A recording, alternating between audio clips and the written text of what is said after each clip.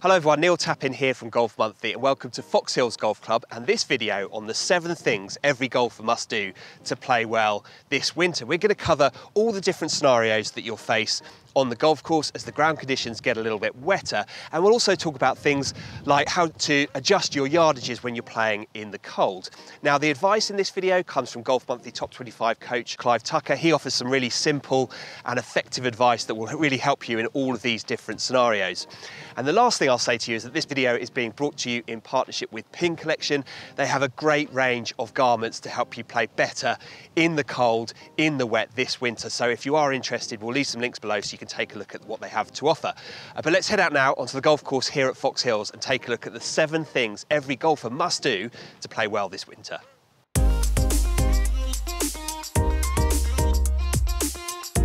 So one of the big challenges we all face in the winter is because the golf course is so wet and temperatures are a bit colder, the golf course effectively plays longer. Yes, it does. And I think there's a tendency whenever the golf course plays longer to try and hit the ball harder. Indeed. Is that fair? Is that a fair thing to say?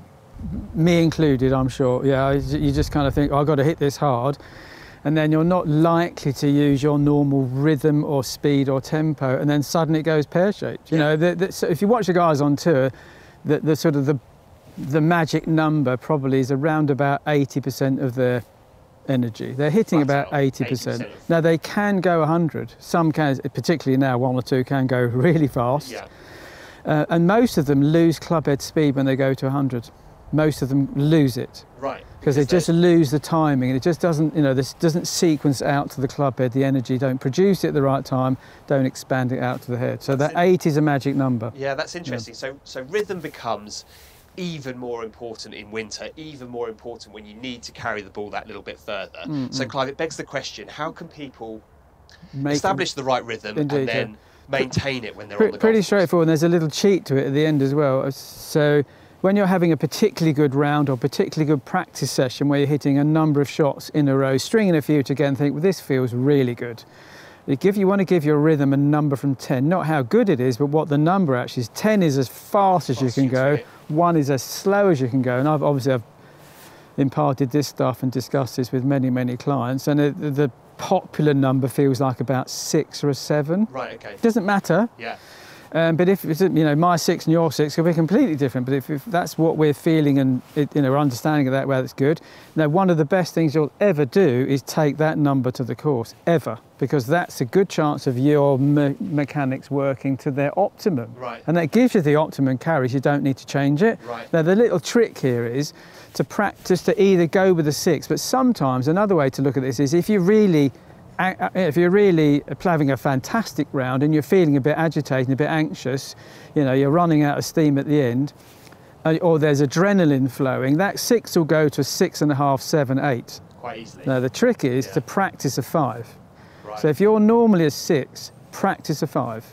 Now when you hit the 5 out here with adrenaline, it will go to the 6. Right, fine. So you kind of there's a way of cheating, but controlling that 6 if it's the magic number for you. And I guess it just requires that bit of awareness, doesn't it? That bit of self-awareness to understand. Practice it first. Do you know, I'm starting to get a bit quicker. Need to slow it down. Yeah, need to slow it down. Yeah. Windy conditions, it can get short and fast. So you just got to feel, okay, that's a rhythm thing, length thing, or speed thing. We do work on those things separately, and you can control it.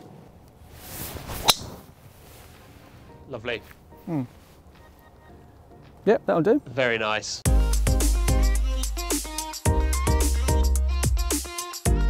Whenever you're playing golf in the winter and it's a little bit wet underfoot and a little bit colder, there are quite a few shots that become that little bit tougher. I'd say this is one of them.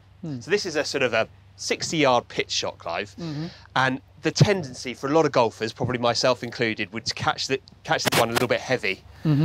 Especially, as I say, when it's a little bit wet, a little bit muddy underfoot. How do you stop yourself from doing that? I think there's a point to make there, actually.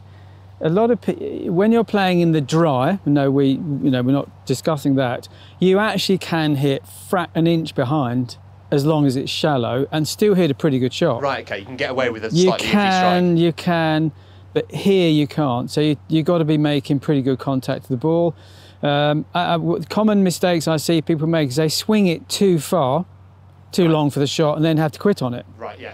You kind of want to negate that by reducing the length of the backstroke. Okay. So you have to commit to a finish. Right. As long as the ball is playing fairly central and the body's moving to a nice full finish, chances are, if you're regularly a decent contact, you know, you're going to get away with it and hit it pretty well. So are you saying that you should swing shorter back and then through to a normal Absolutely length finish? right. So Yeah. not the same distance either side, but actually through to a full finish? If you're prone to hitting it heavy, then I would be committing to a finish. If you're swinging it this far back, you know, everything's set, the wrist is set, the lag is set, you know, the ability for the arms to drop down and create their own speed and get carried through the torso will work very well. Okay, yeah. So we've spoken in a few of these other sections about the ball going a fraction further back in the stance. Smidge, yeah. Is that the same here? Is it the same sort of process? It is, yeah, definitely. Play it mid-stance would be pitching from, yeah, definitely. If you're there anyway, then I wouldn't play it further back. Okay. But you just make sure that you get to a finish, and it's kind of a cheat, because if the ball's centred, and I definitely finish in my, as I get some body pressure moving left and rotating, by moving slightly that way, I'm bringing the low point, or where the club interacts with the ground, a little bit more ahead of the ball than behind the ball. Okay. So it really ought to, all those things sort of negate the poor contact, help not make it a bad contact or hit particularly heavy, duffy on wet ground. It should really help. Yeah. But you're not. Can we just be clear? You're not suggesting that people have a big sort of weight shift towards the target, but just a natural. Yeah. If my body is balancing here, and I open up and move to, that's enough shift of everything to encourage ball before. Ball and turf at the same time versus turf ball. Yes. Definitely, yeah. Okay then, go on then, Clive. Halfway back, commit to the finish. Should come up okay. Because I took the speed off by gripping. Every inch you grip down, you're taking off about 5 yards. So a few minor tweaks there. Whenever you're faced with one of those wet lies in the winter, you need to hit a short pitch shot like this one. Put Clive's tips into play. It should really help you out.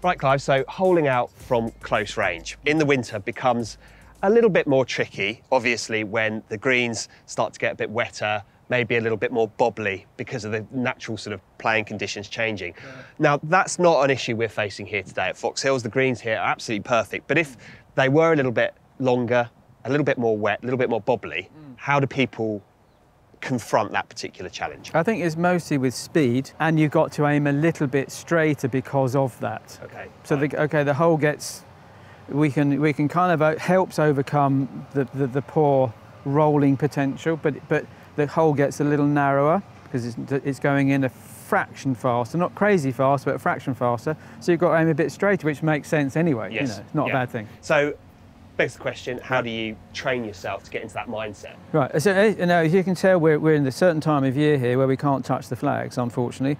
What I would be suggesting would be to put the thin end of an iron club in front of the hole, something like that. And what's got to happen, that's an obstacle we have to overcome. So I'll put it this way to the side of it. So excuse me, I'm going to miss it purposefully, of course, onto the left here. So if you hit your normal hole out speed, that would go in the front edge, but it's not very positive. And you can see even on that little putt, it actually breaks quite a lot because it's just dribbling. Yeah. So the drill is this. You need to put this in front of the hole, obviously no flag sticking in it. And what you're trying to do is hit it hard enough that it bounces, and it would bounce in the centre of the cup. So you've got to hit it, it'll go straight in. And also the camera should be able to pick up that it's rolling straighter whilst it's doing it. Great. If you hit it too hard, and you did this with no flag in, it actually would bounce the hole. We don't want to do that, that's too hard. It might go in even at that speed, but it has to be dead in the centre. So you're just trying to just bounce them in the middle of the cup. You mentioned earlier, I think, you were not a good putter. No, well, I tend to get a little bit defensive on the greens, and the ball does tend to sort of dribble towards the hole at times. Even if you're prone to being slightly defensive and slightly off speed, even on good greens, it's still going to come off the line too fast. So if you're concerned with your holing out speed on great greens, this is still a super good drill. If you can get them to bounce in the middle, then take the club out of the way and knock them in at the same speed. You'll see, wow, that doesn't look that fast, but it's very positive. Yeah. It's good holding out speed, yeah, great. Yeah, it's a really good tip, that. Really simple and effective way of training your mind to get into a slightly more, as Clive said, positive mindset to help you hold out from close range this winter.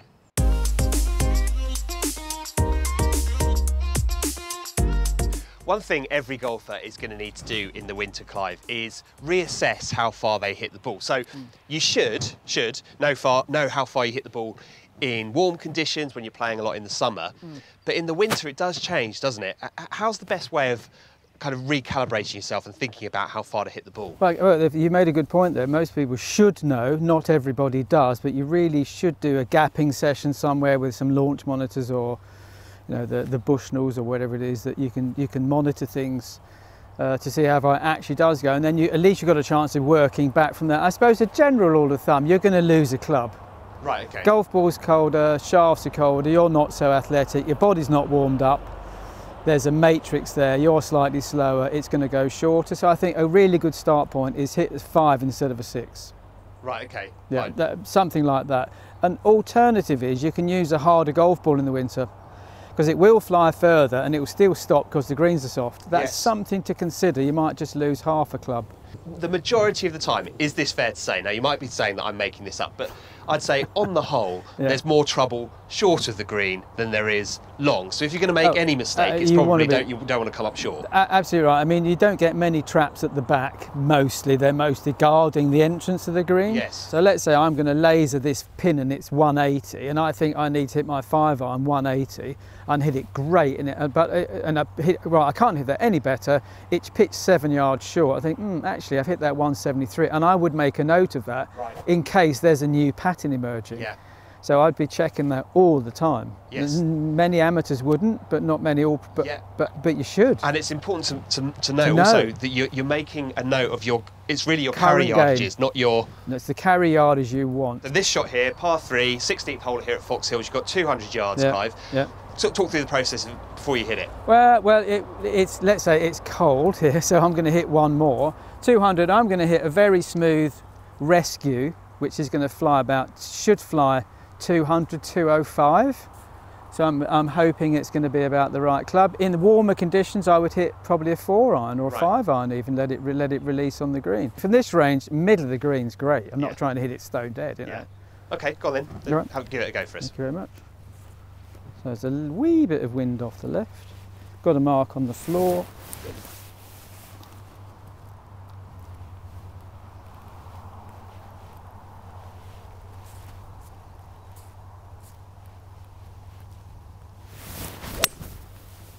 Just as you said, slight fade, nice and smooth, and bouncing up there nicely. So it really is as simple as Clive says it is. You've got to rethink your yardages for the winter.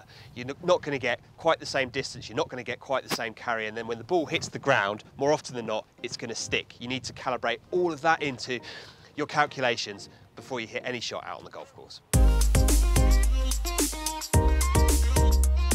Okay, so wet lies in the bunker. Clive, this is a situation we're all going to face in the winter. It rains, the sand gets really compacted underfoot. It's hard pan because the air's sucked out of it.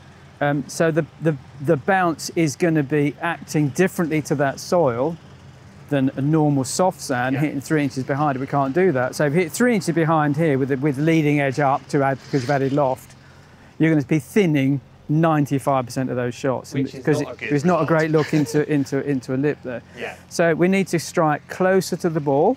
Okay. Oh, suddenly everyone's thinking, no, don't fancy that. Yeah. Well, there's only a little bit, not like, just a little bit, with less bounce, so the face is going to be squarer. So we kind of want the dig of the club, the less bounce almost wants to catch under the ball rather than bounce. It's going to come out the ground. Don't need bounce because the planet Earth's going to push it out plenty well enough with hard ground. Okay. So we're going to make a couple of adjustments. Ball back. Don't change the stance. You could. I know some people stand slightly closer to make it more vertical, the swing plane slightly more vertical, which adds nicely to a squarer face. Other than that, normal speed, normal technique, but you need to practice it a little bit. Okay, go on then. Show us how it's done. Right, so this would be my normal one. Low hands, lots of loft, ball on my left heel. So I'm going to get the squarer face and bring it back just an inch so the size of a golf ball back in the start, but swing it a la normal. And there she comes. So it's not going to change. You know, I'm not changing my strike position. I'm bringing the ball back the size of a ball, which is an inch and a half. So as with a lot of your tips in this, Clive, we're talking margins here, but it actually does make a big difference, doesn't it? Yeah, it does. You don't have to go crazy with this stuff. You know, you don't need to change your technique. If you're a good bunker player, then it's going to be much easier. If you're a less comfortable bunker player, then you need to get some advice and get that organised, and then just tweak it to make it more playable given the circumstances. As with everything with golf, the more practice you put in, the more you get used to these different scenarios out on the golf course, the better you're going to become at confronting them and dealing with them whenever you're faced with them.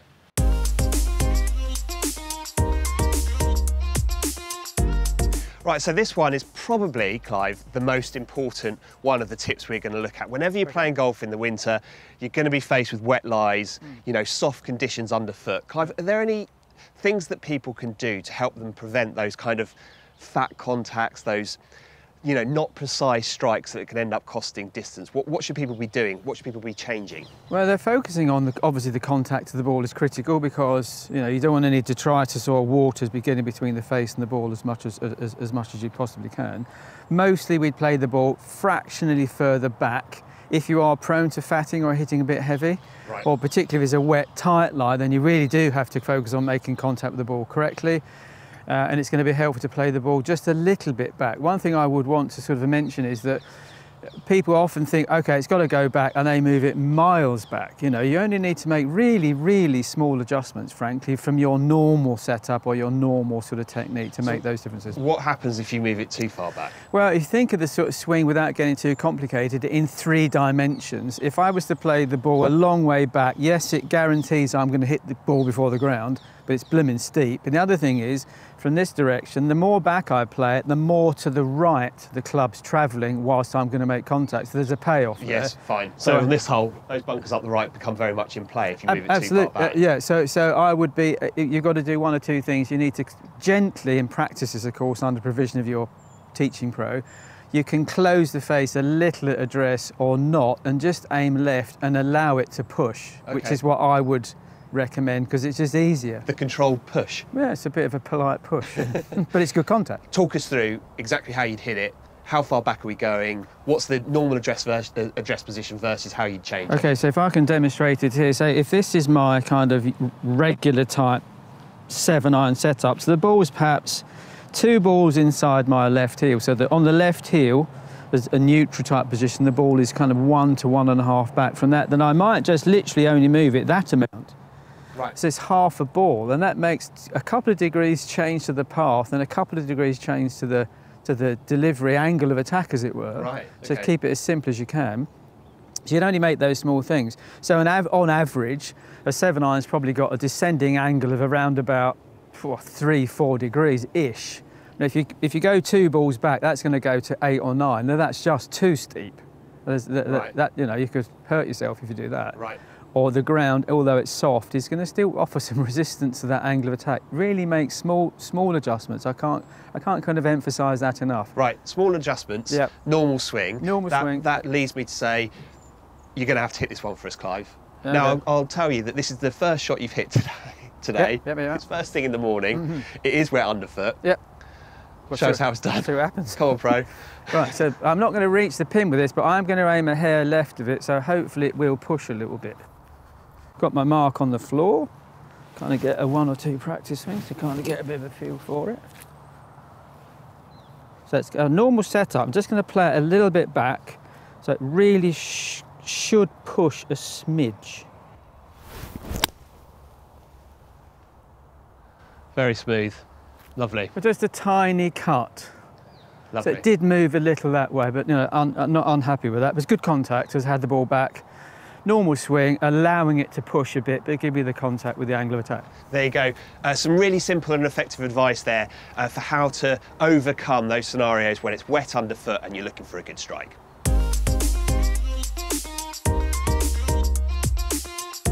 So Clive, this one is about shot selection around the greens. And for anyone who's competing this winter, you know, getting a good score together means choosing the right shots to play from different lies, where it is tricky. You know, around the greens, these short game shots can be quite tricky. What's the advice here? I think advice is to simplify it as much as possible. Do as little as possible. Less is more. Right. So rather than sort of get, I see the young guys, aggressive players, get the 56 out, get the 64 out and just hammer it in the air and try and pitch it 2 feet away and stop it a foot. I mean, it's doable, but it's very tricky. You watch a good chip around the green, there's very little going on. So there's less hand action, there's more, the least amount of hand action you've got, the more stable the face is. And interestingly enough, the more the speed of everything becomes relative, it matches up. If I start to get volatile, that can look pretty, and it could look amazing, but it look incredible, and it's not impossible to do, just more challenging.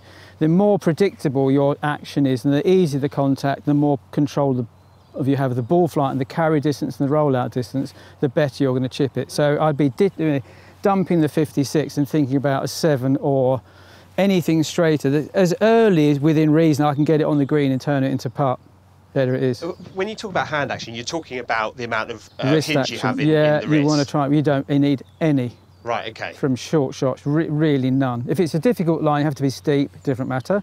Normal line, as least as possible. Then there's less volatility. It's easy to control the pace now of the club head, therefore the distance it goes. If I've got a little mark on the ground, or I've kind of got something in my head there, when I'm making practice swings. Well, you're thinking about pitching it somewhere, you've got a mark somewhere. I'm going to mark in my head where I'm going to pitch this, and it really ought to work pretty well. Okay, fine. Well. Now that's interesting. I wonder how many people watching this will, when they chip, have a specific landing spot in mind, because I'm not sure I do a lot of the time. It's just, I get caught up in technique and other things, I think. Obviously I would encourage it, because you're learning to control things. People often say to me, there's no feel in that.